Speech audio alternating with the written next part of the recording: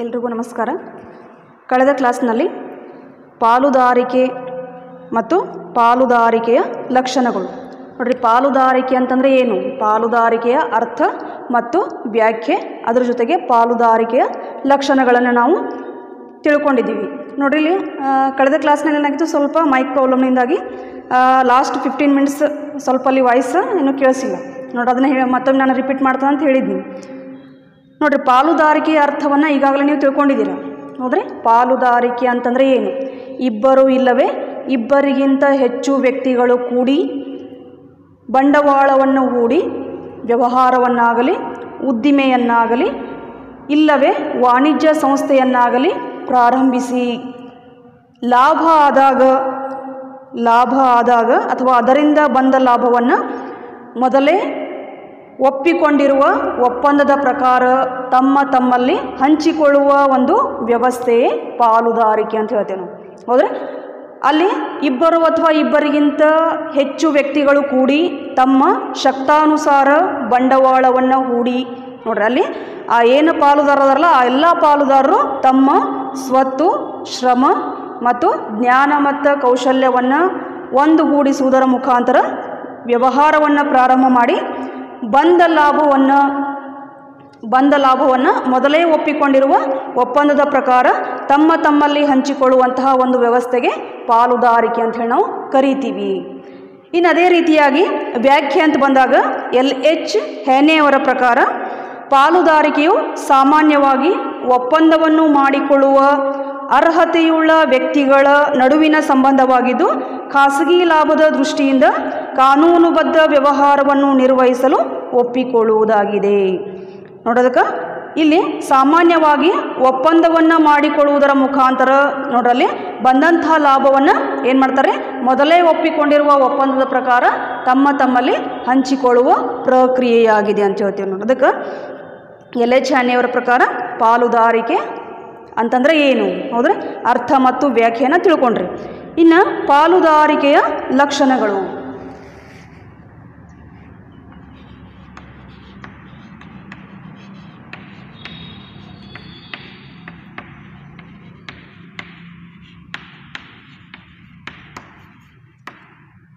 Features of partnership. ಮೊದಲನೇದು ಸ್ಥಾಪನೆ, formation. ನೋಡಿ, ಇಲ್ಲಿ ಪಾಲುದಾರಿಕಾ ಸಂಸ್ಥೆಯನ್ನು ಯಾವ ರೀತಿಯಾಗಿ ಪ್ರಾರಂಭ ಮಾಡಲಾಗ್ತದೆ ನೋಡಿ. ಈಗಾಗಲೇ ನಾ ಹೇಳಿದ ಹಾಗೆ ಪಾಲುದಾರಿಕೆ ಪ್ರಕಾರದ ವ್ಯವಹಾರ ಸಂಘಟನೆಯು ಭಾರತೀಯ ಪಾಲುದಾರಿಕಾ ಕಾಯ್ದೆ 1932 ಅನ್ವಯ ನಿಯಂತ್ರಿಸಲ್ಪಡುತ್ತದೆ. ನೋಡ್ರಿ, ಪಾಲುದಾರಿಕಾ ಸಂಸ್ಥೆ ಭಾರತೀಯ ಪಾಲುದಾರಿಕಾ ಕಾಯ್ದೆ 1932 ಅನ್ವಯ ನಿಯಂತ್ರಿಸಲ್ಪಡುತ್ತದೆ. ಇನ್ನು ಅದರ ಜೊತೆಗೆ ನೋಡ್ರಿ, ಏನು ಒಪ್ಪಂದವನ್ನು ಮಾಡ್ಕೊಂಡಿರ್ತದೆ ಆ ಒಪ್ಪಂದದಲ್ಲಿ ನೋಡ್ರಿ ಪಾಲುದಾರರ ಲಾಭ ಮತ್ತು ನಷ್ಟದ ಹಂಚಿಕೆ, ಅದರ ಜೊತೆಗೆ ಪಾಲುದಾರರ ನೋಡ್ರಿ ಅಲ್ಲಿ ಲಾಭ ನಷ್ಟಗಳ ಹಂಚಿಕೆ, ಅದರ ಜೊತೆಗೆ ವ್ಯವಹಾರವನ್ನು ನಿರ್ವಹಿಸುವ ಒಂದು ವಿಧಾನ ಆಗಿರ್ಬೋದು, ನಿಯಮಗಳಾಗಿರ್ಬೋದು ಅಥವಾ ಷರತ್ತುಗಳಾಗಿರ್ಬೋದು. ನೋಡ್ರಿ, ಇದನ್ನು ಕೂಡ ಎಲ್ಲರೇ ಆ ಒಂದು ಒಪ್ಪಂದದಲ್ಲಿ ಸ್ಪಷ್ಟಪಡಿಸಲಾಗುತ್ತದೆ. ನೋಡೋದಕ್ಕೆ ಇಲ್ಲಿ ಆ ಪಾಲುದಾರಿಕೆ ವ್ಯವಹಾರ ಕಾನೂನುಬದ್ಧವಾಗಿರಬೇಕು ಅಂತ ಹೇಳ್ತೀವಿ. ಹೌದ್ರೆ, ಕಾನೂನುಬದ್ಧವಾಗಿರಬೇಕು. ಅದರ ಜೊತೆಗೆ ಅಲ್ಲಿ ಆ ಪಾಲುದಾರಿಕೆ ವ್ಯವಹಾರವನ್ನು ಪ್ರಾರಂಭ ಮಾಡುವಂತಹ ಉದ್ದೇಶ ಲಾಭ ಆಗಿರಬೇಕು. ನೋಡ್ರಿ, ಪ್ರತಿಯೊಬ್ಬ ಪಾಲುದಾರನ ಉದ್ದೇಶ ಲಾಭ ಆಗಿರಬೇಕು. ಕೇವಲ ಒಬ್ಬ ಪಾಲುದಾರನ ಶ್ರಮ ಹೋದ್ರೆ ಅಲ್ಲಿ ಏನಾಗುದಿಲ್ರಿ, ಆ ಒಂದು ವ್ಯವಹಾರದ ಯಶಸ್ಸನ್ನು ಕಾಣಲಿಕ್ಕೆ ಒಬ್ಬ ಪಾಲುದಾರನ ಶ್ರಮ ಅಷ್ಟು ಸಾಲುದಿಲ್ರಿ. ಪ್ರತಿಯೊಬ್ಬ ಪಾಲುದಾರನ ಏನ್ರಿ ಬಂಡವಾಳ ಆಗಿರ್ಬೋದು, ಅದರ ಜೊತೆಗೆ ಶ್ರಮ ಆಗಿರ್ಬೋದು, ಅದರ ಜೊತೆಗೆ ಪ್ರತಿಯೊಬ್ಬ ಪಾಲುದಾರನ ಜ್ಞಾನ ಮತ್ತು ಕೌಶಲ್ಯ ಆಗಿರ್ಬೋದು. ನೋಡಿ, ಅದನ್ನೆಲ್ಲ ಒಂದುಗೂಡಿಸುವುದರ ಮುಖಾಂತರ ಅದನ್ನೆಲ್ಲ ನಾವು ಉಪಯೋಗ ಮಾಡಿಕೊಳ್ಳುವುದರ ಮುಖಾಂತರ ಏನು ಮಾಡಬೇಕಾಗ್ತದೆ, ಆ ಒಂದು ವ್ಯವಹಾರದ ಒಂದು ಉದ್ದೇಶವನ್ನು ಈಡೇರಿಸಬೇಕಾಗ್ತದೆ. ಅದಕ್ಕೆ ಇಲ್ಲಿ ಮೊದಲೇ ಒಪ್ಪಿಕೊಂಡಿರುವ ಒಪ್ಪಂದದ ಪ್ರಕಾರ ಅಲ್ಲಿ ಏನು ಮಾಡಬೇಕಾಗ್ತದೆ, ವ್ಯವಹಾರದಲ್ಲಿ ಬಂದಂತಹ ಲಾಭ ಅಷ್ಟೇ ಅಲ್ಲ, ಅಲ್ಲಿ ನಷ್ಟವನ್ನು ಕೂಡ ಹಂಚಿಕೆ ಮಾಡ್ಕೋಬೇಕಾಗ್ತದೆ. ಅದಕ್ಕೆ ಸ್ಥಾಪನೆ ಅನ್ನೋದು ಪಾಲುದಾರಿಕೆ ವ್ಯವಹಾರ ಯಾವ ರೀತಿ ಸ್ಥಾಪನೆ ಆಕತ್ರೆ, ಅಲ್ಲಿ ಇಬ್ಬರು ಅಥವಾ ಇಬ್ಬರಿಗಿಂತ ಹೆಚ್ಚು ವ್ಯಕ್ತಿಗಳು ಕೂಡಿ. ನೋಡಿ, ಇದನ್ನು ಭಾರತೀಯ ಪಾಲುದಾರಿಕಾ ಕಾಯ್ದೆ 1932 ಅನ್ವಯ ಏನು ಮಾಡ್ತಾರೆ, ಇಲ್ಲಿ ನಿಯಂತ್ರಿಸಲ್ಪಡುತ್ತದೆ. ಇನ್ನೆರಡನೇದು ಹೊಣೆಗಾರಿಕೆ.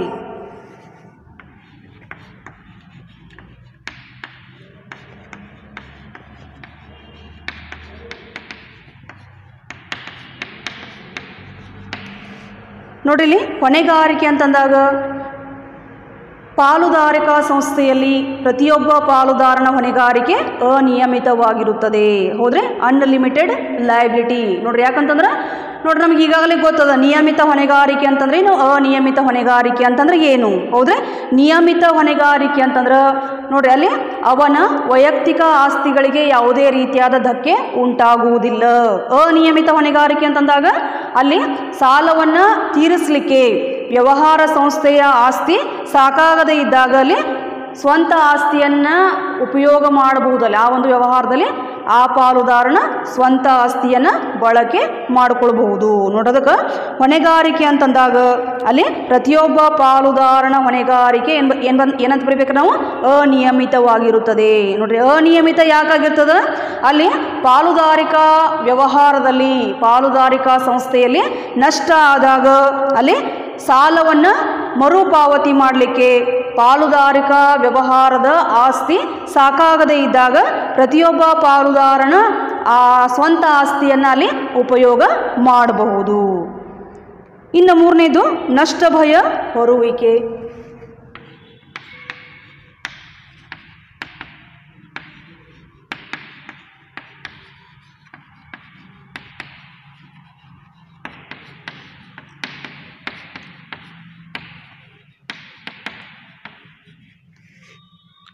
ನೋಡ್ರಲ್ಲಿ, ನಷ್ಟ ಭಯ ಹೊರುವಿಕೆ ಅಂತಂದರೆ ಏನು, ರಿಸ್ಕ್ ಬಿಯರಿಂಗ್. ನೋಡ್ರಿ, ಇಲ್ಲಿ ಸಂಸ್ಥೆಯು ವ್ಯವಹಾರವನ್ನು ನಿರ್ವಹಿಸುವ ಸಂದರ್ಭದಲ್ಲಿ ಪಾಲುದಾರರೆಲ್ಲರೂ ಒಟ್ಟಾಗಿ ನಷ್ಟವನ್ನು ಭರಿಸಬೇಕಾಗುತ್ತದೆ. ನೋಡಲಿ, ಏಕ ವ್ಯಕ್ತಿ ಮಾಲೀಕತ್ವ ಅಂತಂದಾಗ ನೋಡಲ್ಲ ಏನಾಗ್ತದೆ, ಒಬ್ಬನೇ ಒಬ್ಬ ವ್ಯಕ್ತಿ ಎಲ್ಲ ಲಾಭವನ್ನು ಅವನ ಸ್ವೀಕಾರ ಮಾಡ್ತಾನೆ. ನಷ್ಟ ಆದಾಗ ಆ ನಷ್ಟವನ್ನು ಕೂಡ ಅವನ ಅನುಭವಿಸ್ತಾನ. ನೋಡೋದಕ್ಕೆ ಇಲ್ಲಿ ವ್ಯವಹಾರ ಅಂತಂದಾಗ ಅಲ್ಲಿ ಕೇವಲ ಲಾಭ ಅಷ್ಟೇ ಅಲ್ಲ, ಅಲ್ಲಿ ಲಾಭ ಅನ್ನೋದು ಅನಿಶ್ಚಿತ. ಅಲ್ಲಿ ವ್ಯವಹಾರದಲ್ಲಿ ಏನಾಗ್ಬೋದ್ರೆ ನಷ್ಟನೂ ಕೂಡ ಆಗಬಹುದು. ನೋಡೋದಕ್ಕೆ ನಷ್ಟ ಆದಾಗ ಎಲ್ಲ ಪಾಲುದಾರರು ಆ ನಷ್ಟವನ್ನು ಅನುಭವಿಸಬೇಕಾಗ್ತದೆ. ನೋಡ್ರಲ್ಲಿ, ನಷ್ಟ ಭಯ ಏನಾಗ್ತದೆ, ಸ್ವಲ್ಪ ಕಡಿಮೆ ಆಗ್ತದೆ. ಸ್ವಲ್ಪ ಹೊರೆ ಅನ್ನೋದು ಏನಾಗ್ತದೆ, ಕಡಿಮೆ ಆಗ್ತದೆ. ಹೊರೆ ಅನ್ನೋದು ಯಾಕೆ ಕಡಿಮೆ ಆಗ್ತದೆ, ಕೇವಲ ಒಬ್ಬ ವ್ಯಕ್ತಿ ಇಲ್ಲರಲ್ಲಿ ಪಾಲುದಾರಿಕಾ ಸಂಸ್ಥೆಯಲ್ಲಿ ಇಬ್ಬರು ಅಥವಾ ಇಬ್ಬರಿಗಿಂತ ಹೆಚ್ಚು ಪಾಲುದಾರರು ಇರೋದರಿಂದ ಅಲ್ಲೇನಾಗ್ತದೆ, ಸ್ವಲ್ಪ ನಷ್ಟ ಭಯ ಹೊರೆ ಏನಾಕತ್ರಲ್ಲಿ ಸ್ವಲ್ಪ ಕಡಿಮೆ ಆಗ್ತದೆ. ನೋಡೋದಕ್ಕೆ ಸಂಸ್ಥೆಯ ಪ್ರತಿಫಲವು ಲಾಭದ ರೂಪದಲ್ಲಿದ್ದು ಅದನ್ನು ಒಪ್ಪಂದದ ಪ್ರಮಾಣದಲ್ಲಿ ಹಂಚಿಕೊಳ್ಳಬೇಕಾಗುತ್ತದೆ. ನೋಡ್ರಿ, ಮೊದಲೇ ಒಪ್ಪಿಕೊಂಡಿರುವ ಒಪ್ಪಂದದ ಪ್ರಕಾರ ಅಲ್ಲಿ ತಮ್ಮಲ್ಲಿ ಆ ಲಾಭವನ್ನು ಏನು ಮಾಡ್ತಾರೆ, ಪ್ರತಿಯೊಬ್ಬರು ಹಂಚಿಕೆ ಮಾಡ್ಕೋತಾರೆ. ಇನ್ನು ಅದರ ಜೊತೆಗೆ ಕೇವಲ ಲಾಭ ಅಷ್ಟೇ ಅಲ್ಲ, ನಷ್ಟ ಆದಾಗನೂ ಕೂಡ ಆ ನಷ್ಟವನ್ನು ಒಪ್ಪಂದದ ಪ್ರಕಾರ ಏನು ಮಾಡ್ತಾರೆ, ಪ್ರತಿಯೊಬ್ಬರು ಹಂಚಿಕೆ ಮಾಡ್ಕೋಬೇಕಾಗ್ತದೆ. ಇನ್ನು ನಾಲ್ಕನೇದು ತೀರ್ಮಾನಗಳನ್ನು ತೆಗೆದುಕೊಳ್ಳುವಿಕೆ ಮತ್ತು ನಿಯಂತ್ರಣ.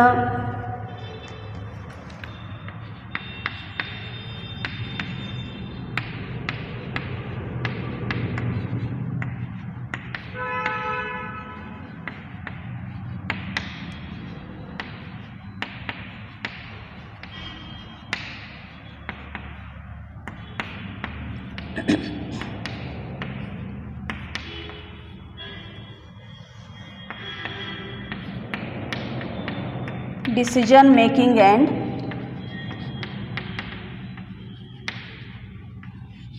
ಕಂಟ್ರೋಲ್. ನೋಡ್ರಿ, ಪಾಲುದಾರಿಕಾ ಸಂಸ್ಥೆ ಅಂತ ಬಂದಾಗ ಎಲ್ಲರೂ ಅಥವಾ ಎಲ್ಲರ ಪರವಾಗಿ ಯಾರಾದರೊಬ್ಬರು ವ್ಯವಹಾರವನ್ನು ನಡೆಸುವ. ನೋಡೋದಕ್ಕೆಲ್ಲ ಹೇಳ್ತೇವೆ ನಾವು ಏನಂತಂದ್ರೆ, ತೀರ್ಮಾನಗಳನ್ನು ತೆಗೆದುಕೊಳ್ಳುವುದು ಮತ್ತು ಆ ಪಾಲುದಾರಿಕಾ ಸಂಸ್ಥೆಯನ್ನು ನಿಯಂತ್ರಣ ಮಾಡೋದು ಯಾರು. ನೋಡ್ರಿ, ನಿರ್ಧಾರ ತೆಗೆದುಕೊಳ್ಳುವ ಜವಾಬ್ದಾರಿ ಮತ್ತು ದೈನಂದಿನ ಚಟುವಟಿಕೆಗಳನ್ನು ನಿಯಂತ್ರಿಸುವುದನ್ನು ಪಾಲುದಾರರು ತಮ್ಮಲ್ಲಿ ತಾವೇ ಹಂಚಿಕೊಳ್ಳುತ್ತಾರೆ. ನೋಡೋದನ್ನ ನಿರ್ಧಾರಗಳನ್ನು ಯಾರು ತೆಗೆದುಕೊಳ್ಬೇಕು, ದೈನಂದಿನ ಚಟುವಟಿಕೆಗಳಿಗೆ ಸಂಬಂಧಪಟ್ಟ ಹಾಗೆ ನಿರ್ಣಯಗಳನ್ನು ಯಾರು ತೆಗೆದುಕೊಳ್ಬೇಕು ಅನ್ನೋದನ್ನು ಎಲ್ಲ ಪಾಲುದಾರರು ತಮ್ಮಲ್ಲಿ ತಾವೇ ಅದನ್ನ ಏನು ಮಾಡ್ತಾರೆ, ಹಂಚಿಕೆ ಮಾಡ್ಕೋತಾರ ನೋಡಿ. ಇನ್ನು ಅದರ ಜೊತೆಗೆ ಪರಸ್ಪರ ಒಪ್ಪಿಗೆಯಿಂದ ನಿರ್ಧಾರಗಳನ್ನು ತೆಗೆದುಕೊಳ್ಳಲಾಗುತ್ತದೆ ನೋಡ್ರಿ. ಯಾಕಂತಂದ್ರೆ ಕೇವಲ ಒಬ್ಬ ಪಾಲುದಾರನ ಪರಿಶ್ರಮ ಅಷ್ಟೇ ಅಲ್ಲ, ಎಲ್ಲ ಪಾಲುದಾರರ ಶ್ರಮ ಇದ್ದಾಗ, ಪರಿಶ್ರಮ ಇದ್ದಾಗ ಮಾತ್ರ ಏನಾಗ್ತದ್ರೆ ಆ ಒಂದು ಪಾಲುದಾರಿಕಾ ಸಂಸ್ಥೆಯ ಉದ್ದೇಶವನ್ನು ಈಡೇರಿಸಿಕೊಳ್ಳಿಕ್ಕೆ ಸಾಧ್ಯ ಆಗ್ತದೆ ನೋಡೋದಕ್ಕೆ ಹೇಳ್ತಾರೆ ನಾವು, ವ್ಯವಹಾರವು ಕಾನೂನುಬದ್ಧವಾಗಿರಬೇಕು ಮತ್ತು ಆ ವ್ಯವಹಾರದ ಉದ್ದೇಶನಾಗಿರ್ಬೇಕ್ರೆ ಲಾಭವನ್ನು ಗಳಿಸುವಂತಹ ಉದ್ದೇಶ ಆಗಿರಬೇಕು ನೋಡೋದಕ್ಕೆ. ಇಲ್ಲಿ ಪಾಲುದಾರಿಕೆಯ ಲಕ್ಷಣಗಳಲ್ಲಿ ನಿರ್ಧಾರಗಳನ್ನು ತೆಗೆದುಕೊಳ್ಳುವಿಕೆ ಮತ್ತು ಆ ಒಂದು ಪಾಲುದಾರಿಕಾ ಸಂಸ್ಥೆಯ ನಿಯಂತ್ರಣ, ದೈನಂದಿನ ಚಟುವಟಿಕೆಗಳಿಗೆ ಸಂಬಂಧಪಟ್ಟ ಹಾಗೆ ನಿರ್ಣಯಗಳನ್ನು ತೆಗೆದುಕೊಳ್ಳುವುದು, ಕೆಲವೊಂದು ತೀರ್ಮಾನಗಳನ್ನು ತೆಗೆದುಕೊಳ್ಳುವುದು, ಇದನ್ನು ಪಾಲುದಾರರು ತಮ್ಮಲ್ಲಿ ತಾವೇ ಆ ಚಟುವಟಿಕೆಗಳನ್ನು ಏನು ಮಾಡ್ತಾರೆ, ಹಂಚಿಕೆ ಮಾಡಿಕೊಳ್ತಾರೆ. ಈ ನೆಕ್ಸ್ಟ್ 5ನೇದು ಮುಂದುವರಿಕೆ.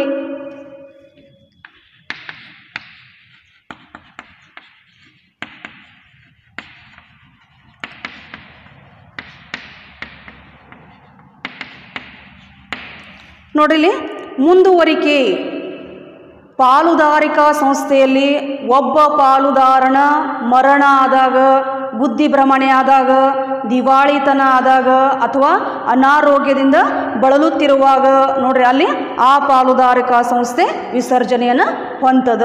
ಇದು ಒಂದು ಆಪ್ಷನ್. ಇನ್ನು ಇನ್ನೊಂದು ಆಪ್ಷನ್ ಏನು, ಅದರ ನಂತರ ಇನ್ನುಳಿದ ಪಾಲುದಾರ ಏನದಾರಲ್ರಿ ಅವರ ಒಪ್ಪಿಗೆ ಇತ್ತಂದ್ರೆ ಹೊಸ ಒಂದು ಒಪ್ಪಂದವನ್ನು ಮಾಡಿಕೊಳ್ಳುವುದರ ಮುಖಾಂತರ ಅಲ್ಲಿ ಪಾಲುದಾರಿಕಾ ಸಂಸ್ಥೆಯನ್ನು ಮುಂದುವರಿಸಬಹುದು. ಹೌದ್ರೆ, ಒಂದೇನ್ರಿ ಒಬ್ಬ ಪಾಲುದಾರನ ಮರಣ ಆದಾಗ, ಬುದ್ಧಿಭ್ರಮಣೆ ಆದಾಗ, ದಿವಾಳಿತನ ಆದಾಗ ಅಥವಾ ಇತರ ಅನಾರೋಗ್ಯದಿಂದ ಬಳಲುತ್ತಿರುವಾಗ ಆ ಒಂದು ಪಾಲುದಾರಿಕಾ ಸಂಸ್ಥೆ ವಿಸರ್ಜನೆಯನ್ನು ಹೊಂದಬಹುದು. ಅಥವಾ ಇನ್ನುಳಿದ ಪಾಲುದಾರರ ಒಂದು ಅವರ ಅನುಮತಿ ಇತ್ತಂದ್ರೆ, ಇನ್ನುಳಿದ ಪಾಲುದಾರರ ಒಪ್ಪಿಗೆ ಇತ್ತಂದ್ರೆ ಅಲ್ಲಿ ಹೊಸ ಒಪ್ಪಂದವನ್ನು ಮಾಡಿಕೊಳ್ಳುವುದರ ಮುಖಾಂತರ ಆ ಪಾಲುದಾರಿಕಾ ಸಂಸ್ಥೆಯನ್ನು ಮುಂದುವರಿಸಬಹುದು. ಇನ್ನು ನೆಕ್ಸ್ಟ್ 6ನೇದು ಸದಸ್ಯತ್ವ.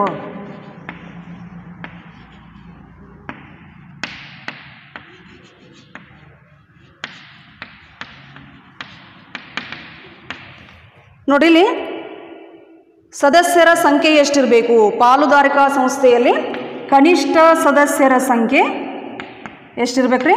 2. ಗರಿಷ್ಠ ಸದಸ್ಯರ ಸಂಖ್ಯೆ ನೋಡ್ರಿ, ಬ್ಯಾಂಕಿಂಗ್ ವ್ಯವಹಾರಗಳಲ್ಲಿ 10, ಇತರೆ ವ್ಯವಹಾರಗಳಲ್ಲಿ 20 ಜನ ಸದಸ್ಯರಿರಬೇಕು. ಹೌದ್ರೆ, ಸದಸ್ಯತ್ವ ಪಾಲುದಾರಿಕಾ ಸಂಸ್ಥೆಯಲ್ಲಿ ಸದಸ್ಯರ ಸಂಖ್ಯೆ ಕನಿಷ್ಠ 2, ಗರಿಷ್ಠ ಬ್ಯಾಂಕಿನ ವ್ಯವಹಾರಗಳಲ್ಲಿ 10, ಇತರೆ ವ್ಯವಹಾರಗಳಲ್ಲಿ 20. ಇನ್ನು ಕೊನೆಯದು ಪರಸ್ಪರ ಪ್ರತಿನಿಧಿತ್ವ.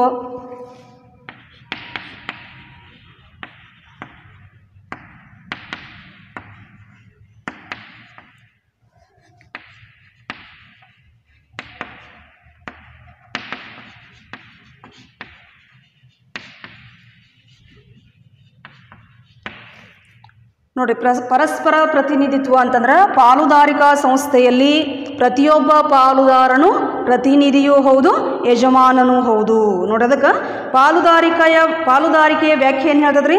ಎಲ್ಲರೂ ನಿರ್ವಹಿಸುವ ಅಥವಾ ಎಲ್ಲರ ಪರವಾಗಿ ಒಬ್ಬರು, ಯಾರಾದರೊಬ್ಬರು ಎಲ್ಲರ ಪರವಾಗಿ ನಿರ್ವಹಿಸುವ ವ್ಯವಹಾರವೆಂಬ ಅಂಶವನ್ನು ಎತ್ತಿ ಹಿಡಿಯುತ್ತದೆ. ನೋಡ್ರಿ, ಆದ್ರೆ ಇನ್ನೊಂದು ರೀತಿಯಲ್ಲಿ ತಿಳಿಸುವುದಾದರೆ ಪ್ರತಿಯೊಬ್ಬ ಪಾಲುದಾರನು ಸಂಸ್ಥೆಯ ಪ್ರತಿನಿಧಿಯೂ ಹೌದು ಮತ್ತು ಸಂಸ್ಥೆಯ ಯಜಮಾನನೂ ಹೌದು. ನೋಡ್ರಿ, ಪ್ರತಿಯೊಬ್ಬ ಪಾಲುದಾರ ಆ ವ್ಯವಹಾರದಲ್ಲಿ ಪಾಲುದಾರಿಕಾ ಸಂಸ್ಥೆಯಲ್ಲಿ ಬಂಡವಾಳವನ್ನು ತೊಡಗಿಸಿರ್ತಾನೆ, ಅದರ ಜೊತೆಗೆ ಶ್ರಮವನ್ನು ಪಡ್ತಾನೆ, ಅದರ ಜೊತೆಗೆ ಅವನ ಜ್ಞಾನ ಮತ್ತು ಕೌಶಲ್ಯವನ್ನು ಬಳಕೆ ಮಾಡಿ ಆ ಒಂದು ಪಾಲುದಾರಿಕಾ ಸಂಸ್ಥೆ ಯಶಸ್ಸನ್ನು ಕಾಣಲಿಕ್ಕೆ ಅವನು ಏನು ಮಾಡ್ತಾನೆ, ಹೆಚ್ಚಿನ ಆಸಕ್ತಿಯನ್ನು ವಹಿಸಿ ಏನು ಮಾಡ್ತಾನೆ, ಆ ಒಂದು ಸಂಸ್ಥೆಯಲ್ಲಿ ಕೆಲಸವನ್ನು ಮಾಡ್ತಾನೆ. ನೋಡೋದಕ್ಕೆ ಇಲ್ಲಿ ಪ್ರತಿಯೊಬ್ಬ ಪಾಲುದಾರನು ಆ ಒಂದು ಪಾಲುದಾರಿಕಾ ಸಂಸ್ಥೆಯ ಯಜಮಾನನು ಹೌದು ಅಂತ ಹೇಳ್ತಾನೆ. ನೋಡ್ರಿ, ಇವು ಎಷ್ಟದವ್ರಿ? 7 ಇವೇನ್ರಿ ಪಾಲುದಾರಿಕೆಯ ಲಕ್ಷಣಗಳು.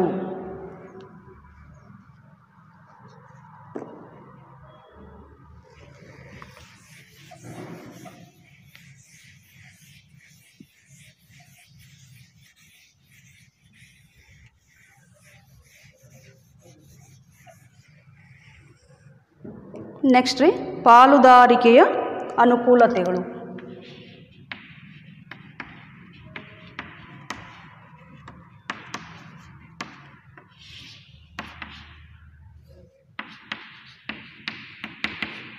Merits of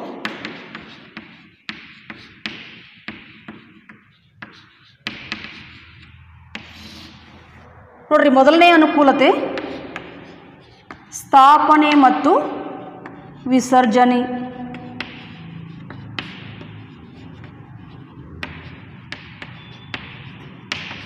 formation and closer. ನೋಡ್ರಿ, ಪಾಲುದಾರಿಕಾ ಸಂಸ್ಥೆಯ ವ್ಯವಹಾರವನ್ನು ನಡೆಸಿಕೊಂಡು ಹೋಗಲು ಮತ್ತು ನಷ್ಟ ಭಯವನ್ನು ಹಂಚಿಕೊಳ್ಳಲು ಒಪ್ಪುವ ಭಾವಿ ಪಾಲುದಾರರ ನಡುವೆ ಒಂದು ಒಪ್ಪಂದವನ್ನು ಏರ್ಪಡಿಸುವುದರ ಮೂಲಕ ಪ್ರಾರಂಭಿಸಬಹುದು. ನೋಡೋದಕ್ಕೆ ನಾವು ಮೊದಲೇ ಒಪ್ಪಿಕೊಂಡಿರುವ ಒಪ್ಪಂದದ ಪ್ರಕಾರ ಅಂತ ಹೇಳ್ತೀವಿ. ಒಪ್ಪಂದವನ್ನು ಮಾಡ್ಕೊಂಡ ನಂತರ ಅಲ್ಲೇನು ಮಾಡಲಾಗ್ತದೆ, ಪಾಲುದಾರಿಕಾ ಸಂಸ್ಥೆಯನ್ನು ಪ್ರಾರಂಭ ಮಾಡಲಾಗ್ತದೆ. ನೋಡೋದಕ್ಕೆ ಪಾಲುದಾರಿಕೆ ಸಂಸ್ಥೆಯ ನೋಂದಣಿಯು ಕಡ್ಡಾಯವಿರುವುದಿಲ್ಲ. ಇಲ್ಲಿ ಸಂಸ್ಥೆಯನ್ನು ವಿಸರ್ಜಿಸುವುದು ಕೂಡ ಸುಲಭದ ಕಾರ್ಯವಾಗಿದೆ. ನೋಡಿ, ಇಲ್ಲಿ ಪಾಲುದಾರಿಕಾ ಸಂಸ್ಥೆಯನ್ನು ಪ್ರಾರಂಭ ಮಾಡಲಿಕ್ಕೆ ನೋಂದಣಿ ಅನ್ನೋದು ಕಡ್ಡಾಯ ಅಲ್ಲ.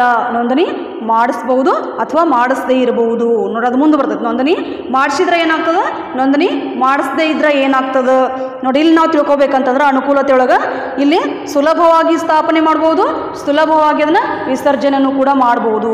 ಪಾಲುದಾರಿಕಾ ಸಂಸ್ಥೆಯಲ್ಲಿ ನಾವು ಒಪ್ಪಂದವನ್ನು ಮಾಡಿಕೊಳ್ಳುವುದರ ಮುಖಾಂತರ ಅಲ್ಲಿ ಏನು ಮಾಡ್ಬೋದು, ಪಾಲುದಾರಿಕಾ ಸಂಸ್ಥೆಯನ್ನು ಸ್ಥಾಪನೆ ಮಾಡ್ಬೋದು. ಇನ್ನು ವಿಸರ್ಜನೆಯೂ ಕೂಡ ಅಷ್ಟೇ ಸುಲಭ. ಸಂಸ್ಥೆಯನ್ನು ವಿಸರ್ಜಿಸುವುದು ಕೂಡ ಸುಲಭದ ಕಾರ್ಯವಾಗಿದೆ. ನೋಡಂತಂದರೆ ಎಲ್ಲ ಪಾಲುದಾರರ ಒಪ್ಪಿಗೆಯ ನಂತರ ಅಲ್ಲಿ ಪಾಲುದಾರಿಕಾ ಸಂಸ್ಥೆ ಏನು ಮಾಡಲಾಗ್ತದೆ, ವಿಸರ್ಜನೆಯನ್ನು ಮಾಡಲಾಗ್ತದೆ. ಇನ್ನು ಎರಡನೇದು ಸಮತೋಲಿತ ನಿರ್ಧಾರ ತೆಗೆದುಕೊಳ್ಳುವಿಕೆ.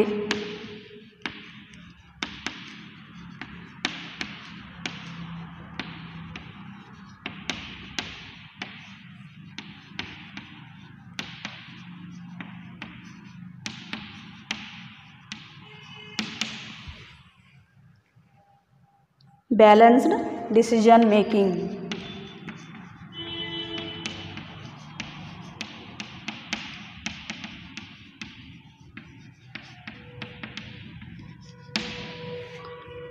ನೋಡ್ರಿ, ಪಾಲುದಾರರು ತಮ್ಮ ಕ್ಷೇತ್ರಗಳಲ್ಲಿ ತಮಗಿರುವ ಪರಿಣಿತಿಗೆ ಅನುಗುಣವಾಗಿ ವಿವಿಧ ಕಾರ್ಯಗಳನ್ನು ನೋಡಿಕೊಳ್ಳುತ್ತಾರೆ. ನೋಡ್ರಿ, ಯಾಕಂತಂದ್ರೆ ಒಬ್ಬನೇ ಪಾಲುದಾರನು ಎಲ್ಲ ಕಾರ್ಯಗಳನ್ನು ನಿರ್ವಹಿಸುವಂತೆ ಬಲವಂತ ಮಾಡಲಾಗದು. ನೋಡ್ರಿ, ಯಾಕಂತಂದ್ರೆ ಒಬ್ಬ ಪಾಲುದಾರ ಎಲ್ಲ ಕ್ಷೇತ್ರಗಳಲ್ಲಿ ಪರಿಣಿತಿ ಜ್ಞಾನವನ್ನು ಹೊಂದಿರಲಿಕ್ಕೆ ಸಾಧ್ಯ ಇಲ್ಲ. ಒಬ್ಬ ವ್ಯಕ್ತಿ ಒಂದು ಕ್ಷೇತ್ರದಲ್ಲಿ ಹೆಚ್ಚಿನ ಒಂದು ಜ್ಞಾನ ಪಡೆದಿದ್ದಂತಂದ್ರೆ ಇನ್ನೊಬ್ಬ ವ್ಯಕ್ತಿ ಇನ್ನೊಂದು ಕ್ಷೇತ್ರದಲ್ಲಿ ಹೆಚ್ಚಿನ ಜ್ಞಾನವನ್ನು ಹೊಂದಿರಬಹುದು. ನೋಡೋದಕ್ಕೆ ಅಲ್ಲೇನು ಹೇಳ್ತಾರೆ, ನಮ್ಮ ಪ್ರತಿಯೊಬ್ಬ ಪಾಲುದಾರ ತಮ್ಮ ಅಂದರೆ ತಾನು ಇರುವಂತಹ ಜ್ಞಾನ ಮತ್ತು ಕೌಶಲ್ಯ ಯಾವ ಕ್ಷೇತ್ರದಲ್ಲಿ ಅವನು ಹೆಚ್ಚಿನ ಜ್ಞಾನವನ್ನು ಹೊಂದಿರ್ತಾನೆ ಆ ಒಂದು ಕಾರ್ಯಚಟುವಟಿಕೆಗಳನ್ನು ಏನಾಗ್ತಾನೆ, ಆ ಒಂದು ಕಾರ್ಯಚಟುವಟಿಕೆಯನ್ನು ಅವನು ನಡೆಸಿಕೊಂಡು ಹೋಗ್ತಾನೆ. ಅದಕ್ಕೆ ಅಲ್ಲಿ ಒಬ್ಬನೇ ಪಾಲುದಾರನಿಗೆ ಎಲ್ಲ ಒಂದು ಕಾರ್ಯಚಟುವಟಿಕೆಗಳನ್ನು ನಡೆಸಿಕೊಂಡು ಹೋಗಲಿಕ್ಕೆ ಒತ್ತಾಯವನ್ನು ಮಾಡುವಂತಿಲ್ಲ, ಬಲವಂತವಾಗಿ ಕೆಲ ಕಾರ್ಯಚಟುವಟಿಕೆಗಳನ್ನು ಮಾಡಿಸಿಕೊಳ್ಳುವಂತಿಲ್ಲ. ನೋಡ್ರಿ, ಯಾಕಂತಂದ್ರೆ ಅಲ್ಲಿ ಆ ಕಾರ್ಯ ಹಂಚಿಕೆ, ಯಾಕಂತಂದ್ರೆ ಪಾಲುದಾರರು ಅಲ್ಲಿ ಒಬ್ಬ ವ್ಯಕ್ತಿ ಇಲ್ಲ, ಹೌದ್ರಿ, ಏಕ ವ್ಯಕ್ತಿ ಮಾಲೀಕತ್ವದಲ್ಲಿ ಒಬ್ಬ ಯಜಮಾನ ಇರುವುದರಿಂದ ಎಲ್ಲ ಕಾರ್ಯಚಟುವಟಿಕೆಗಳನ್ನು ಒಬ್ಬನೇ ವ್ಯಕ್ತಿ ಮಾಡ್ತಾನೆ. ಆದ್ರೆ ಇಲ್ಲಿ ಪಾಲುದಾರಿಕೆಯೊಳಗೆ ಆ ರೀತಿ ಇಲ್ಲ. ನೋಡಲಿ, ಇಬ್ಬರು ಅಥವಾ ಇಬ್ಬರಿಗಿಂತ ಹೆಚ್ಚು ವ್ಯಕ್ತಿಗಳಲ್ಲಿ ಇರೋದ್ರಿಂದ, ಹೆಚ್ಚು ಪಾಲುದಾರರಲ್ಲಿ ಇರೋದ್ರಿಂದ ಅಲ್ಲಿ ಕಾರ್ಯಗಳನ್ನು ಹಂಚಿಕೆ ಮಾಡಲಾಗ್ತದೆ. ಹೌದ್ರೆ, ಕೆಲಸಗಳನ್ನು ಹಂಚಿಕೆ ಮಾಡಲಾಗ್ತದೆ. ಯಾರ್ಯಾರು ಯಾವ ಕ್ಷೇತ್ರಗಳಲ್ಲಿ ಹೆಚ್ಚಿನ ಪರಿಣಿತ ಜ್ಞಾನವನ್ನು ಹೊಂದಿದಾರ ಆ ಒಂದು ಕ್ಷೇತ್ರಗಳಲ್ಲಿ ಅವ್ರೇನು ಮಾಡಬೇಕು, ತಮ್ಮ ಕೆಲಸಗಳನ್ನು ಮಾಡಬೇಕು. ನೋಡಿ, ಇದರಿಂದ ಅಲ್ಲಿ ಕೆಲಸಗಳನ್ನು ಹಂಚಿಕೆ ಮಾಡೋದ್ರಿಂದ ಅಲ್ಲಿ ಏನಾಗ್ತದ್ರಿ, ಸ್ವಲ್ಪ ಅವರ ಹೊರೆ ಏನಾಗ್ತದ್ರಿ, ಅಲ್ಲಿ ಕಡಿಮೆ ಆಗ್ತದೆ, ಕೆಲಸದ ಒತ್ತಡ ಕಡಿಮೆ ಆಗ್ತದೆ. ನೋಡೋದಕ್ಕೆ ಸಮತೋಲಿತ ನಿರ್ಧಾರಗಳನ್ನು ತೆಗೆದುಕೊಳ್ಳುವಿಕೆ. ಯಾಕಂತಂದ್ರಲ್ಲಿ ತೀರ್ಮಾನಗಳನ್ನು ತೆಗೆದುಕೊಳ್ಳುವಾಗ ತಪ್ಪುಗಳ ಪ್ರಮಾಣ ಕಡಿಮೆಯಾಗಿರುತ್ತದೆ. ಪರಿಣಾಮವಾಗಿ ಹೆಚ್ಚು ಸಮತೋಲಿತ ನಿರ್ಧಾರಗಳನ್ನು ತೆಗೆದುಕೊಳ್ಳಲು ಸಾಧ್ಯವಾಗುತ್ತದೆ. ನೋಡೋದಕ್ಕೆ ಒಬ್ಬನೇ ಒಬ್ಬ ವ್ಯಕ್ತಿ ನಿರ್ಧಾರಗಳನ್ನು ತೆಗೆದುಕೊಳ್ಳುವಂತಿಲ್ಲ. ಹೋದರೆ ಪ್ರತಿಯೊಬ್ಬ ಪಾಲುದಾರ ಅಲ್ಲಿ ಯಜಮಾನನ ಅಂತ ಹೇಳ್ತೇವೆ ನಾವು. ಅದಕ್ಕೆ ನಿರ್ಧಾರಗಳನ್ನು ತೆಗೆದುಕೊಳ್ಬೇಕಾದ್ರಲ್ಲಿ ಸಮಾನವಾದ ಹಕ್ಕು ಐತ್ರಿ ಎಲ್ಲರೂ. ಹೌದ್ರೆ ಸಮತೋಲಿತ ನಿರ್ಧಾರಗಳನ್ನು ತೆಗೆದುಕೊಳ್ಳುವಿಕೆ, ಅಲ್ಲಿ ತೀರ್ಮಾನಗಳನ್ನು ತೆಗೆದುಕೊಳ್ಬೇಕಾದ್ರೆ ಪ್ರತಿಯೊಬ್ಬನ ಹೋದರೆ ಅಲ್ಲಿ ಸಲಹೆ ಸೂಚನೆಗಳನ್ನು ಪಡ್ಕೊಂಡು ಅದನ್ನೇನು ಮಾಡ್ತಾರೆ, ಪರಸ್ಪರ ಚರ್ಚೆಯನ್ನು ಮಾಡೋದರ ಮುಖಾಂತರಲ್ಲಿ ಸರಿಯಾದ ನಿರ್ಧಾರಗಳನ್ನು ತೆಗೆದುಕೊಳ್ತಾರೆ. ಅದಕ್ಕೆ ತಪ್ಪು ನಿರ್ಧಾರಗಳ ಪ್ರಮಾಣ ಏನಿರ್ತದ್ರಲ್ಲಿ ಕಡಿಮೆ ಇರ್ತದೆ. ಇನ್ನು ಮೂರನೇದು ಹೆಚ್ಚಿನ ಹಣಕಾಸು.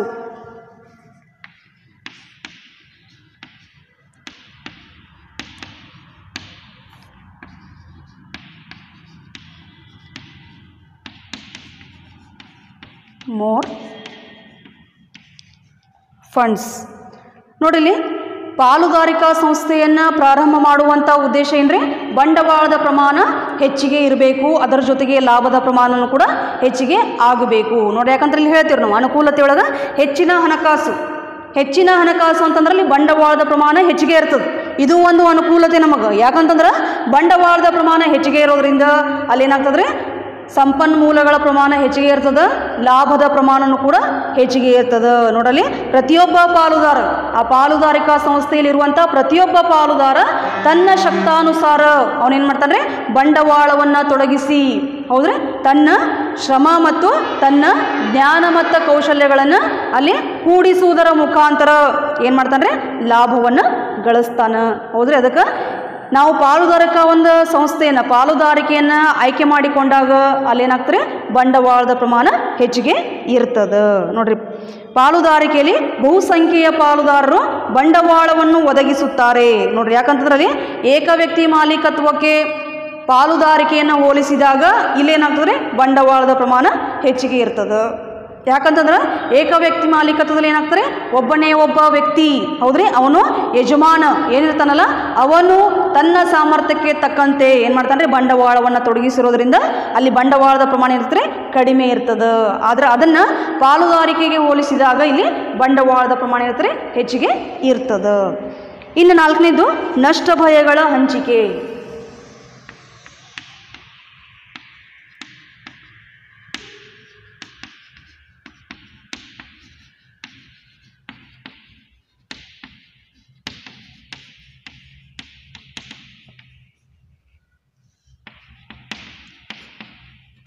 Sharing risk. ನೋಡ್ರಿ, ಇಲ್ಲಿ ಪಾಲುದಾರಿಕಾ ಸಂಸ್ಥೆಯನ್ನು ನಿರ್ವಹಿಸುವಲ್ಲಿ ಒಳಗೊಳ್ಳುವ ನಷ್ಟ ಭಯಗಳನ್ನು ಎಲ್ಲ ಪಾಲುದಾರರು ಹಂಚಿಕೊಳ್ಳುತ್ತಾರೆ. ನೋಡ್ರಿ, ಏಕ ವ್ಯಕ್ತಿ ಮಾಲೀಕತ್ವಕ್ಕೆ ಹೋಲಿಸಿದಾಗ ಅಲ್ಲಿ ನಷ್ಟ ಭಯವನ್ನು, ಯಾಕಂದ್ರೆ ಲಾಭ ಆದಾಗ ಎಲ್ಲ ಲಾಭವನ್ನು ಆ ಒಬ್ಬನೇ ಒಬ್ಬ ವ್ಯಕ್ತಿ ಸ್ವೀಕಾರ ಮಾಡ್ತಾನೆ, ನಷ್ಟ ಆದಾಗ ಆ ಎಲ್ಲ ನಷ್ಟವನ್ನು ಅವನೊಬ್ಬನೇ ಅನುಭವಿಸ್ತಾನೆ. ಆದ್ರೆ ಪಾಲುದಾರಿಕೆಯಲ್ಲಿ ಆ ರೀತಿ ಇಲ್ಲ. ಲಾಭ ಆದಾಗ ಅದನ್ನು ಏನು ಮಾಡ್ತಾರೆ, ಮೊದಲೇ ಒಪ್ಪಿಕೊಂಡಿರುವ ಒಪ್ಪಂದದ ಪ್ರಕಾರ ಲಾಭವನ್ನು ಹಂಚಿಕೆ ಮಾಡ್ಕೋತಾರೆ. ಲಾಭದ ಜೊತೆಗೆ ನಷ್ಟ ಆದಾಗನೂ ಕೂಡ ಆ ನಷ್ಟವನ್ನು ಒಪ್ಪಂದದ ಪ್ರಕಾರ ಹಂಚಿಕೆ ಮಾಡಿಕೊಳ್ಳುವುದರಿಂದ ಅಲ್ಲೇನಾಗ್ತದೆ, ಸ್ವಲ್ಪ ನಷ್ಟ ಭಯದ ಹೊರೆ ಏನಾಗ್ತದೆ, ಕಡಿಮೆ ಆಗ್ತದೆ. ನೋಡಿದಕ್ಕೆ ಇದರಿಂದಾಗಿ ಪ್ರತಿಯೊಬ್ಬ ಪಾಲುದಾರನ ಆತಂಕ, ಹೊಣೆಗಾರಿಕೆ ಮತ್ತು ಒತ್ತಡಗಳು ಕಡಿಮೆಯಾಗುತ್ತವೆ. ನೋಡಲಿ, ಹೊಣೆಗಾರಿಕೆ ಒತ್ತಡ ಯಾಕೆ ಕಡಿಮೆ ಆಗ್ತದೆ, ನಷ್ಟ ಆತಂದ್ರೆ ನನಗೆ ಒಬ್ಬನೇ ನಷ್ಟ ಅನುಭವಿಸೋಂಗಿಲ್ಲ, ಅಲ್ಲಿ ಆ ಒಂದು ಸಂಸ್ಥೆಯಲ್ಲಿರುವಂತಹ ಪ್ರತಿಯೊಬ್ಬ ಪಾಲುದಾರ ಆ ನಷ್ಟವನ್ನು ಅನುಭವಿಸ್ಬೇಕಾಗ್ತದೆ. ಅದಕ್ಕೆ ಸ್ವಲ್ಪ ಏನಾಗ್ತಿರಲಿ, ಆತಂಕ ಕಡಿಮೆ ಆಗ್ತದೆ, ಹೊಣೆಗಾರಿಕೆನೂ ಕೂಡ ಕಡಿಮೆ ಆಗ್ತದೆ. ಇನ್ನು ಕೊನೆಯದು ಗೌಪ್ಯತೆ.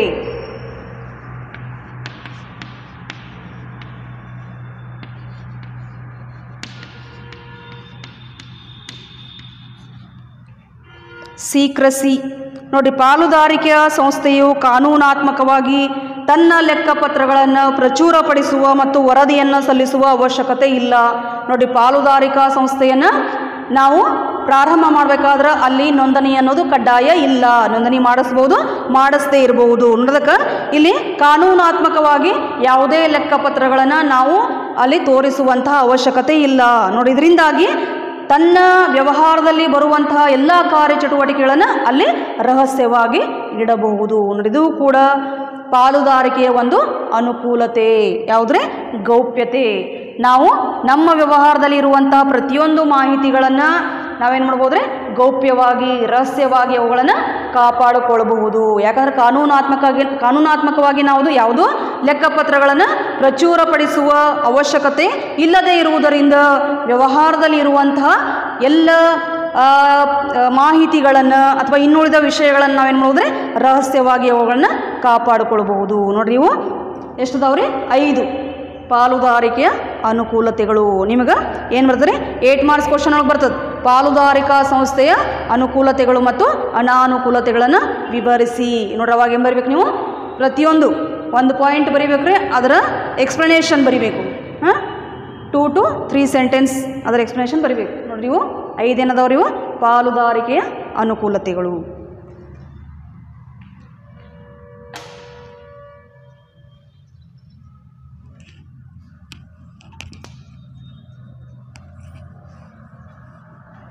ನೋಡಿಲ್ಲ, ಅನುಕೂಲತೆಗಳಾದ ನಂತರ ನೆಕ್ಸ್ಟ್ ಬರೋದು ಅನಾನುಕೂಲತೆಗಳು.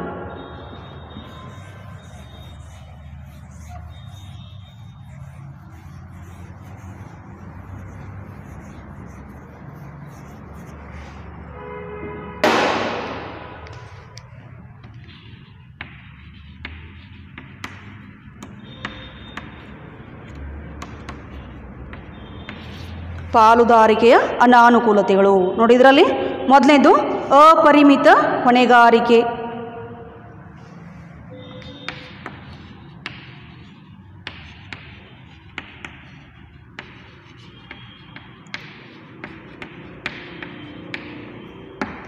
ನೋಡಿ ಈಗಾಗಲೇ ನಾನು ನಿಮಗೆ ಹೇಳೇನಿದ್ದೀನಿ ಅಪರಿಮಿತ ಹೊಣೆಗಾರಿಕೆ ಅಂತಂದರೆ ಏನು, ಇದು ಒಂದು ಅನಾನುಕೂಲತೆ ಅಂತ ಹೇಳ್ತೇವೆ. ಯಾಕಂತಂದ್ರೆ ಅಲ್ಲಿ ನಾವು ಲಾಭದ ಉದ್ದೇಶಕ್ಕಾಗಿ ವ್ಯವಹಾರವನ್ನು ಪ್ರಾರಂಭ ಮಾಡೇವಿ, ಆದರೆ ಕೆಲವೊಂದು ಸಂದರ್ಭಗಳಲ್ಲಿ ನಷ್ಟ ಆಗಬಹುದು. ನಷ್ಟ ಆದಾಗ ನಾವೇನು ಸಾಲವನ್ನು ಮಾಡೇವಿ, ಸಾಲವನ್ನು ತೀರಿಸಲಿಕ್ಕೆ ಆ ಒಂದು ವ್ಯವಹಾರದ ಆಸ್ತಿ ಸಾಕಾಗದೇ ಇದ್ದಾಗ ನಾವು ಏನು ಮಾಡಬೇಕಾಗ್ತದೆ, ಪಾಲುದಾರರ ಆಸ್ತಿಯನ್ನು ಇಲ್ಲಿ ಉಪಯೋಗ ಮಾಡಲಾಗ್ತದೆ. ನೋಡಿ ಇದು ಅನಾನುಕೂಲತೆ. ಯಾರಿಗೆ ಅನಾನುಕೂಲತೆ ರೀ? ಆ ಒಂದು ವ್ಯವಹಾರ ಸಂಸ್ಥೆಯಲ್ಲಿ ಪಾಲುದಾರಿಕಾ ಸಂಸ್ಥೆಯಲ್ಲಿರುವಂತಹ ಪಾಲುದಾರರಿಗೆ. ನೋಡೋದಕ್ಕೆ ಸಂಸ್ಥೆಯ ಋಣಭಾರವನ್ನು ಮರುಪಾವತಿಸಲು ಸಂಸ್ಥೆಯ ಸ್ವತ್ತುಗಳು ಸಾಕಾಗದ ಸಂದರ್ಭಗಳಲ್ಲಿ ಪಾಲುದಾರರು ತಮ್ಮ ವೈಯಕ್ತಿಕ ಸಂಪನ್ಮೂಲಗಳಿಂದ ಏನು ಮಾಡಬೇಕಾಗ್ತದೆ, ಸಾಲವನ್ನು ತೀರಿಸಬೇಕಾಗ್ತದೆ. ಇನ್ನು ಎರಡನೇದು ಮಿತ ಸಂಪನ್ಮೂಲಗಳು.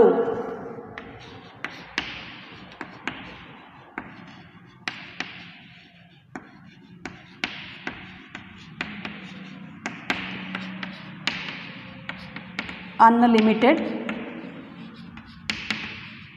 ಲಯಬಿಲಿಟಿ. ಸೆಕೆಂಡ್ ಒನ್ ಮಿತ ಸಂಪನ್ಮೂಲಗಳು, ಲಿಮಿಟೆಡ್ ರಿಸೋರ್ಸಸ್. ನೋಡ್ರಿ ಇಲ್ಲಿ ಮಿತ ಸಂಪನ್ಮೂಲಗಳಂತ ಯಾಕೆ ಹೇಳ್ತೀವ್ರಿ ನಾವು? ನಾ ಹೇಳಿದ್ದೇನೆ ಆಗಲೇ ಹೇಳಿದ್ದು ನಾನು ಏನಂತಂದ್ರೆ ಸದಸ್ಯತ್ವ. ಹೌದ್ರಿ, ಕನಿಷ್ಠ ಸದಸ್ಯರ ಸಂಖ್ಯೆ 2, ಗರಿಷ್ಠ ಸದಸ್ಯರ ಸಂಖ್ಯೆ ಬ್ಯಾಂಕಿನ ವ್ಯವಹಾರ ಇದ್ದಾಗ 10, ಇತರೆ ವ್ಯವಹಾರ ಇದ್ದಾಗ 20 ಅಂತ ಹೇಳಿರಿ. 20ಕ್ಕಿಂತ ಹೆಚ್ಚಿನ ಪಾಲುದಾರರು ಹೆಚ್ಚಿನ ಸದಸ್ಯರಲ್ಲಿ ಇರೋದಿಲ್ಲ. ಹೌದ್ರಿ, ಅದಕ್ಕೆ ಅಲ್ಲಿ ಗರಿಷ್ಠ ಮಿತಿ ಇರೋದರಿಂದ ಅಲ್ಲೇನಾಗ್ತಾರೆ ಮಿತ ಬಂಡವಾಳ, ಮಿತ ಸಂಪನ್ಮೂಲ. ನೋಡ್ರಿ ಪಾಲುದಾರಿಕಾ ಸಂಸ್ಥೆಯಲ್ಲಿ ಸದಸ್ಯರ ಸಂಖ್ಯೆಗೆ ಮಿತಿ ಇರುವುದರಿಂದ ಪಾಲುದಾರರ ಬಂಡವಾಳದ ಹೂಡಿಕೆಯು ದೊಡ್ಡ ಪ್ರಮಾಣದ ಕಾರ್ಯಚಟುವಟಿಕೆಗಳನ್ನು ಬೆಂಬಲಿಸಲು ಸಾಕಾಗುವುದಿಲ್ಲ. ನೋಡಲಿ ಗರಿಷ್ಠ ಮಿತಿ ಇರುವುದರಿಂದ ಅಲ್ಲೇನಾಗ್ತದೆ ಬಂಡವಾಳದ ಪ್ರಮಾಣ ಕಡಿಮೆ ಆಗ್ತದೆ, ದೊಡ್ಡ ಪ್ರಮಾಣದ ಕಾರ್ಯಚಟುವಟಿಕೆಗಳನ್ನು ಬೆಂಬಲಿಸಲಿಕ್ಕೆ ಸಾಧ್ಯ ಆಗುವುದಿಲ್ಲ, ದೊಡ್ಡ ಪ್ರಮಾಣದ ವ್ಯವಹಾರವನ್ನು ಮಾಡಲಿಕ್ಕೆ ಸಾಧ್ಯ ಆಗುವುದಿಲ್ಲ. ನೋಡ್ರಿ ಇದರಿಂದ ನಿರ್ದಿಷ್ಟ ಪ್ರಮಾಣದಾಚೆಯ ವಿಸ್ತರಣೆಯಲ್ಲಿ ಸಮಸ್ಯೆಗಳನ್ನು ಎದುರಿಸುತ್ತವೆ. ನೋಡೋದಕ್ಕೆ ಅಲ್ಲಿ ಮಿತ ಸಂಪನ್ಮೂಲಗಳು, ಮಿತ ಬಂಡವಾಳ. ನೋಡ್ರಿ ಅಷ್ಟ ನಾವೇನು ಮಾಡಬೇಕಾಗ್ತದೆ, ಗರಿಷ್ಠ ಮಿತಿ ಇರುವುದರಿಂದ ಅಲ್ಲಿ ಏನಾಗ್ತದೆ ಮಿತ ಸಂಪನ್ಮೂಲ ಬಂಡವಾಳದ ಪ್ರಮಾಣ ಏನಾಗ್ತದೆ ಕಡಿಮೆ ಆಗ್ತದೆ. ಇನ್ನು ಮೂರನೇದು ಭಿನ್ನಾಭಿಪ್ರಾಯದ ಸಾಧ್ಯತೆ.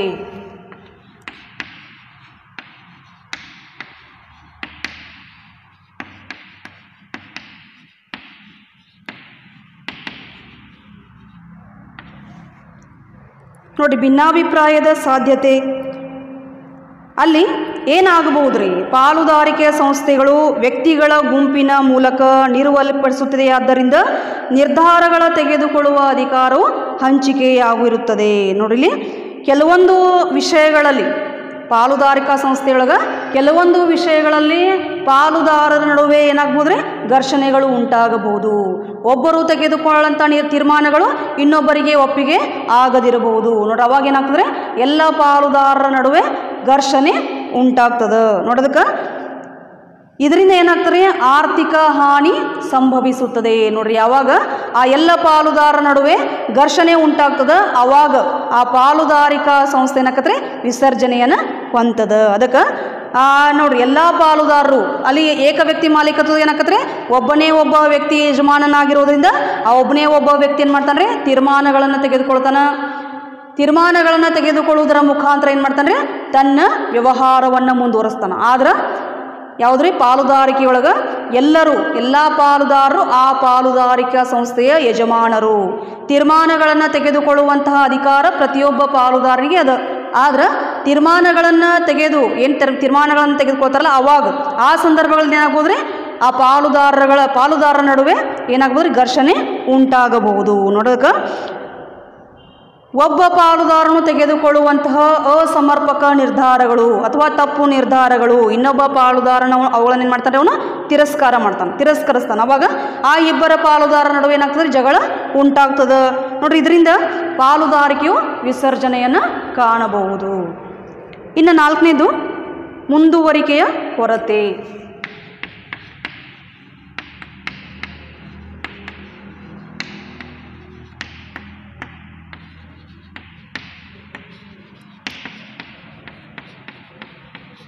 lack of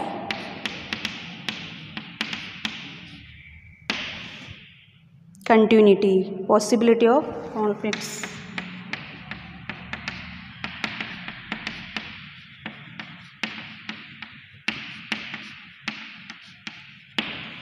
ನೋಡ್ರಿ ಮುಂದುವರಿಕೆಯ ಕೊರತೆ ನೋಡ್ರಿ. ಯಾಕಂತಂದ್ರೆ ಇಲ್ಲಿ ಪಾಲುದಾರಿಕೆಯು ನೋಡಿ ಈಗಾಗಲೇ ಹೇಳಿದ ಹಾಗೆ ಪಾಲುದಾರಿಕೆಯು ಯಾವುದೇ ಪಾಲುದಾರನ ಮರಣ, ನಿವೃತ್ತಿ, ದಿವಾಳಿತನ, ಬುದ್ಧಿಭ್ರಮಣೆ ಆದಾಗ ಆ ಒಂದು ಪಾಲುದಾರಿಕಾ ಸಂಸ್ಥೆ ವಿಸರ್ಜನೆಯನ್ನು ಹೊಂದಬಹುದು.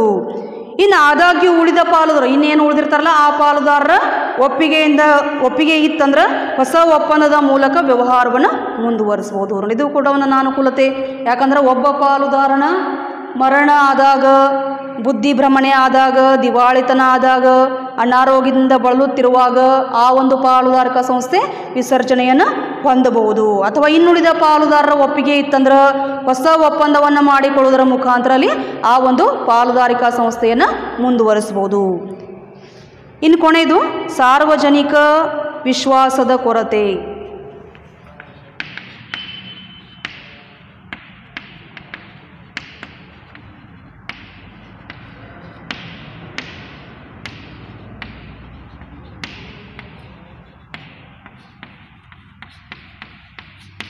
lack of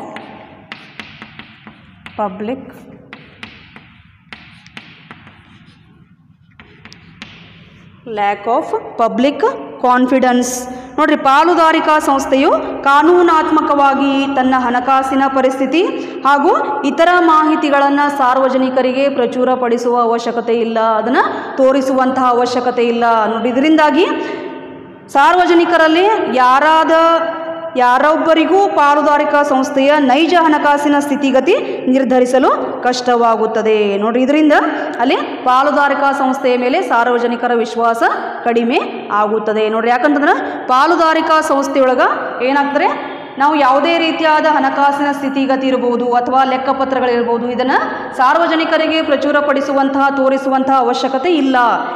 ತೋರಿಸದೇ ಇದ್ದಾಗ ಅಲ್ಲಿ ಯಾವುದೇ ರೀತಿಯಾದ ಒಂದು ನೈಜ ಹಣಕಾಸಿನ ಸ್ಥಿತಿಗತಿಗಳು ಸಾರ್ವಜನಿಕರಿಗೆ ಗೊತ್ತಾಗುವುದಿಲ್ಲ ನೋಡ್ರಿ. ಅಲ್ಲಿ ಗೊತ್ತಾಗಲಿಲ್ಲ ಅಂತಂದ್ರೆ ಸಾರ್ವಜನಿಕರಿಗೆ ಏನಾಗ್ತದೆ ಆ ಒಂದು ಪಾಲುದಾರಿಕಾ ಸಂಸ್ಥೆಯ ಮೇಲೆ ವಿಶ್ವಾಸ ಕಡಿಮೆ ಆಗ್ತದೆ ನೋಡ್ರಿ. ಇದು ಒಂದು ಪಾಲುದಾರಿಕಾ ಸಂಸ್ಥೆಯ ಅನಾನುಕೂಲತೆ. ಎಷ್ಟದವ್ರಿ? 5 ಅದಾವ್ರಿ. 8 ಮಾರ್ಕ್ಸ್ ಅವ್ರು ನಿಮ್ಗೆ ಏನು ಕೇಳ್ತಾರೆ? ಪಾಲುದಾರಿಕಾ ಸಂಸ್ಥೆಯ ಅನುಕೂಲತೆಗಳು ಮತ್ತು ಅನಾನುಕೂಲತೆಗಳನ್ನು ವಿವರಿಸಿ ಅಂತಂದಾಗ ಅಲ್ಲಿ ಪ್ರತಿಯೊಂದು ಪಾಯಿಂಟನ್ನು ಬರಿಬೇಕು, ಆ ಪಾಯಿಂಟ್ಗೆ ಎಕ್ಸ್ಪ್ಲನೇಷನ್ ಮಾಡಬೇಕು. ಹೌದ್ರಿ? ಅಪರಿಮಿತ ಹೊಣೆಗಾರಿಕೆ ನೋಡಿ, ನೆನಪಿನಲ್ಲಿ ಇಟ್ಕೋರಿ. ಪರಿಮಿತ ಹೊಣೆಗಾರಿಕೆ ಅಂತಂದ್ರೇನು, ಅಪರಿಮಿತ ಹೊಣೆಗಾರಿಕೆ ಅಂತಂದ್ರೆ ಏನು? ಹೌದ್ರಿ? ಪರಿಮಿತ ಹೊಣೆಗಾರಿಕೆ ಅಂತಂದ್ರೆ ನೋಡ್ರಿ, ಅಲ್ಲಿ ಅವರು ತೊಡಗಿಸುವಂತಹ ಬಂಡವಾಳಕ್ಕೆ ಮಾತ್ರ ಅವರ ಹೊಣೆಗಾರಿಕೆ ಸೀಮಿತವಾಗಿರುತ್ತದೆ. ಅಂತಂದ್ರೆ ಅವರ ವೈಯಕ್ತಿಕ ಆಸ್ತಿಯ ಮೇಲೆ ಯಾವುದೇ ರೀತಿಯಾದ ಧಕ್ಕೆ ಉಂಟಾಗುವುದಿಲ್ಲ. ಹೌದ್ರೆ ಅದು ಪರಿಮಿತ ಹೊಣೆಗಾರಿಕೆ. ಅಪರಿಮಿತ ಅಂತಂದ್ರೆ ನಷ್ಟ ಆದಾಗ ಸಾಲವನ್ನು ತೀರಿಸಲಿಕ್ಕೆ ವ್ಯವಹಾರ ಸಂಸ್ಥೆಯ ಆಸ್ತಿ ಸಾಕಾಗದೇ ಇದ್ದಾಗ ಅಲ್ಲೇನು ಮಾಡ್ತಾರೆ, ವೈಯಕ್ತಿಕ ಆಸ್ತಿಯನ್ನು, ಪಾಲುದಾರರ ವೈಯಕ್ತಿಕ ಆಸ್ತಿಯನ್ನು ಅಲ್ಲಿ ಉಪಯೋಗ ಮಾಡ್ತಾರೆ. ಮಿತ ಸಂಪನ್ಮೂಲಗಳು ಅಲ್ಲಿ ಗರಿಷ್ಠ ಮಿತಿ ಇರುವುದರಿಂದ, ಹೌದ್ರಿ ಗರಿಷ್ಠ ಮಿತಿ ಎದಕ್ರಿ, ಸದಸ್ಯರಿಗೆ ಗರಿಷ್ಠ ಮಿತಿ ಇರೋದು, ಸಂಖ್ಯೆಗೆ ಗರಿಷ್ಠ ಮಿತಿ ಇರೋದ್ರಿಂದಲೇ ಬಂಡವಾಳದ ಪ್ರಮಾಣ ಏನಾಗ್ಬೋದ್ರಿ, ಕಡಿಮೆ ಆಗಬಹುದು. ದೊಡ್ಡ ವ್ಯವಹಾರವನ್ನು ಮಾಡಲಿಕ್ಕೆ ಸಾಧ್ಯ ಆಗದೇ ಇರಬಹುದು. ಭಿನ್ನಾಭಿಪ್ರಾಯದ ಸಾಧ್ಯತೆ, ಎಲ್ಲರಿಗೂ ಸಮಾನವಾದ ಹಕ್ಕು ಇರೋದರಿಂದ, ನಿರ್ಧಾರ ತೆಗೆದುಕೊಳ್ಳಕ್ಕೆ ಎಲ್ಲರಿಗೂ ಸಮಾನವಾದ ಹಕ್ಕು ಇರೋದರಿಂದ ಅಲ್ಲೇನಾಗ್ಬೋದು ರೀ, ಭಿನ್ನಾಭಿಪ್ರಾಯಗಳು ಉಂಟಾಗಬಹುದು. ಇನ್ನು ನಾಲ್ಕನೇದು ಮುಂದುವರಿಕೆಯ ಕೊರತೆ. ಒಬ್ಬ ಪಾಲುದಾರನ ಮರಣ, ದಿವಾಳಿತನ, ಬುದ್ಧಿಭ್ರಮಣೆ ಆದಾಗಲೇ ಆ ಒಂದು ಏನಂದರೆ ಪಾಲುದಾರಿಕಾ ಸಂಸ್ಥೆಯ ವಿಸರ್ಜನೆಯನ್ನು ಹೊಂದಬಹುದು. ಅಥವಾ ಇನ್ನುಳಿದ ಪಾಲುದಾರರ ಒಪ್ಪಿಗೆ ಇತ್ತಂದ್ರೆ ಹೊಸ ಒಪ್ಪಂದವನ್ನು ಮಾಡಿಕೊಳ್ಳುವುದರ ಮುಖಾಂತರದಲ್ಲಿ ವ್ಯವಹಾರವನ್ನು ಮುಂದುವರಿಸಬಹುದು. ಇನ್ನು ಸಾರ್ವಜನಿಕ ವಿಶ್ವಾಸದ ಕೊರತೆ. ನೋಡ್ರಲ್ಲಿ ಹಣಕಾಸಿನ ಸ್ಥಿತಿಗತಿಗಳನ್ನು ಸಾರ್ವಜನಿಕರಿಗೆ ಪ್ರಚುರಪಡಿಸುವಂಥ ಅವಶ್ಯಕತೆ ಇಲ್ಲ, ಲೆಕ್ಕಪತ್ರಗಳನ್ನು ತೋರಿಸುವಂಥ ಅವಶ್ಯಕತೆ ಇಲ್ಲ. ಇದರಿಂದಾಗಿ ನೈಜ ಹಣಕಾಸಿನ ಸ್ಥಿತಿ ಸಾರ್ವಜನಿಕರಿಗೆ ಗೊತ್ತಾಗುವುದಿಲ್ಲ. ಇದರಿಂದ ಸಾರ್ವಜನಿಕರಿಗೆ ಆ ಒಂದು ಪಾಲುದಾರಿಕಾ ಸಂಸ್ಥೆಯ ಮೇಲೆ ವಿಶ್ವಾಸ ಕಡಿಮೆ ಆಗ್ತದೆ. ನೋಡಿ, ಇವು 5 ಪಾಲುದಾರಿಕೆಯ ಅನಾನುಕೂಲತೆಗಳು. ಇನ್ನು ನೆಕ್ಸ್ಟು ಪಾಲುದಾರರ ವಿಧಗಳು. ಇದನ್ನು ನೆಕ್ಸ್ಟ್ ಕ್ಲಾಸ್ನಲ್ಲಿ ಹೇಳ್ತೀನಿ.